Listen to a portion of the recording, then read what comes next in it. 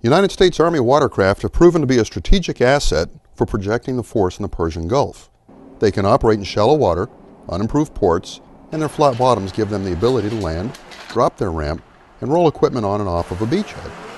They can move squad and platoon size elements because of their size. These vessels give the U.S. Army Central Command the flexibility to project the force by delivering warfighting supplies and equipment. And so that provides the RCENT and the CENTCOM commander with the capability to project assets and project power in a much greater range. It allows us to move forces, to move capabilities, and to answer really a full spectrum of operations. Everything from disaster relief, where we can get into austere locations, or say a port's been devastated by hurricanes or typhoons or earthquakes. The Army watercraft provides DoD with a reliable way to haul a fair amount of cargo into an austere or an unimproved location and offload it directly where it's needed, whether that's disaster relief supplies, whether that's artillery batteries, whether that's air defense batteries, whether that's combat power. So it gives the commanders over here flexibility. The Army currently utilizes 4 vessels in theater, 2 Runnymede-class landing craft utility vessels, or LCUs. An LCU has a basic crew of 13 and can transport a mechanized infantry platoon's equipment and C2 structure. The 2 larger logistic support vessels, or LSVs, are the Besson-class LSV with its fixed ramp and flat bow, and a Kuroda-class LSV with its distinctive rounded bow and longer folding ramp. Biggest difference that you'll notice visually on this vessel as opposed to the Besson class is the bow ramp system. We actually deploy the ramp, whereas the Besson class you just drop the ramp. We've got 15 more feet of length in our ramp, so we can get a dry ramp a lot easier than the Besson class. The LSVs have a basic crew of 32 and can project a battery minus of Paladins with 1 LSV or a full battery of Paladins with 2. The range of these vessels help project the force by routinely visiting ports throughout the Persian Gulf, in Bahrain, Qatar, the United Arab Emirates, and through the Strait of Hormuz to Oman. The LSVs can make the trip around the Arabian Peninsula to Aqaba or Jordan as well.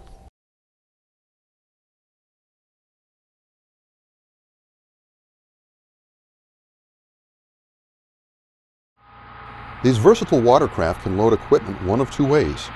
Equipment can be loaded by crane, or these flat-bottom vessels can land on a beachhead and conduct roll-on, roll-off operations so that a mechanized infantry platoon or artillery battery can drive its vehicles and equipment onto the vessel, which increases the amount of locations the commander can deploy their assets. So it's about getting to the location, making your approach, dropping the ramp, discharging the cargo, and helping the warfighter get to the fight.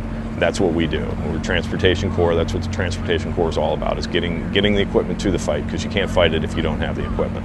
Army watercraft work with the U.S. Navy on a regular basis while underway. The Navy is a valuable asset for Army vessels when any type of support is necessary.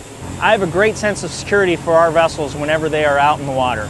So I know that whenever our vessels are out in the theater, anywhere in the Arabian Gulf, Gulf of Oman, wherever they are in the CENTCOM AOR, the Desron 50, NavCent, the Navy is overwatching our vessels and has positive control of where they are. So in case they run into some sort of danger or threat, the Navy is able to flex their boats to help out our vessels at a moment's notice. This theater is covered extremely well by the U.S. Navy, and we're under their blanket of protection for the entire length of the Persian Gulf and even outside the Strait of Hormuz, which is comforting, to say the least.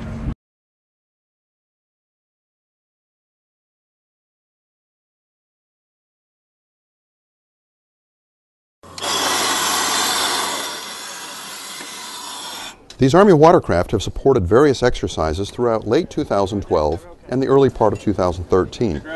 Routinely, Army watercraft support Army combat diver certification and training dives. The LCUs serve as a platform for the divers' life support equipment, while the bow ramp works as an entrance and an exit point for the divers. Lucky Valiant took place in October of 2012. Its objective was to transport Abrams tanks from a U.S. Army Armored Brigade combat team by vessel while communicating with AH-64 Apache helicopters that provided close air support.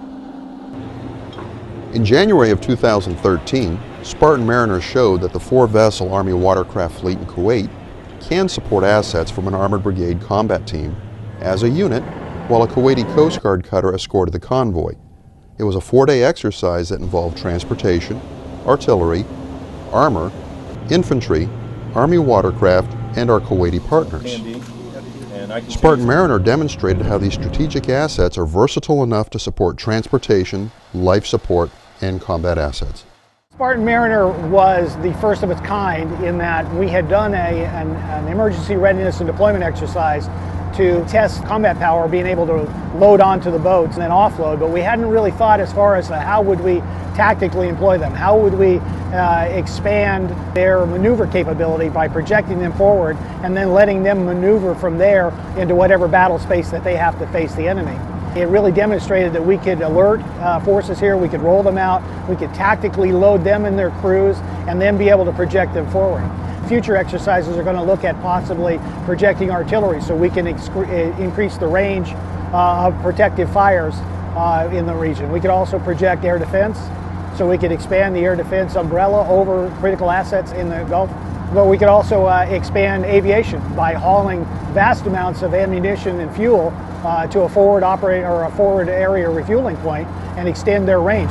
So U.S. Army Watercraft and Spartan Mariner demonstrated that we can really take the capabilities that are resident here in RSENT or could be moved into the RSENT AOR and project them forward and extend their range with 4 humble Army watercraft.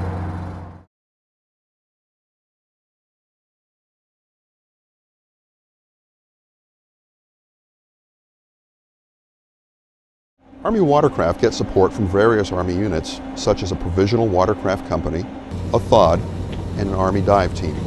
The Provisional Watercraft Company supports the watercraft fleet by being a one-stop administrative shop. By having the Provisional Company in play, we provide an umbrella for the vessels. It says, hey, you have one focal point that you need to communicate to. And by doing that, that gives them a sense of community and a sense of belonging. Before they were out as their own free electrons, if you will. They are now constantly looking out for each other, and they constantly have been working well together to ensure the success of each other's vessel. So it's not I'm looking out for myself, it's I'm looking out for my brother as well. The Theater Harbor Master Operations Detachment, or THOD, provides 24-hour operational control for Army vessels conducting intra-theater lift, water terminal, inland waterway, joint amphibious, and logistics over-the-shore operations. The THOD is the S3 section, and they do a lot of the operations planning for the vessels. So they will make sure the vessels have their sailing orders and make sure that the vessels have the proper cargo manifest and that all of their safety checks are all done before they set sail. They are by far and away the greatest force multiplier that I have as Provisional Company Commander. 10 feet! The Army Combat Divers support Army watercraft by providing pier and hull inspections, underwater security sweeps, and assessment of potential beaching locations. We do a variety of things. The most common thing we do would be what's called ship's husbandry, which would involve underwater inspection, cleaning, and minor repair on all the parts of the ship that are underwater.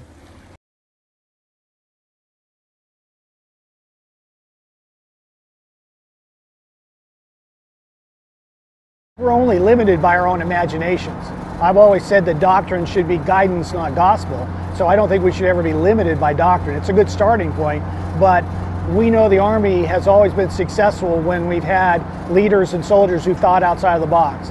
Folks who've invented things on the spot or modified things on the spot. And I think we're really modifying our doctrine here by showing what we're capable of doing. It really gives us an opportunity to move into the littoral, the coastlines, and project whatever capabilities we need, whether it's humanitarian relief, whether it's combat power, whether it's combat or fires. So Army watercraft are tremendously versatile, and I think it's time that people started A, appreciating it, but B, also exploring just what the limits need to be. So I think if we push the boundaries, we can do a lot with Army watercraft in the future.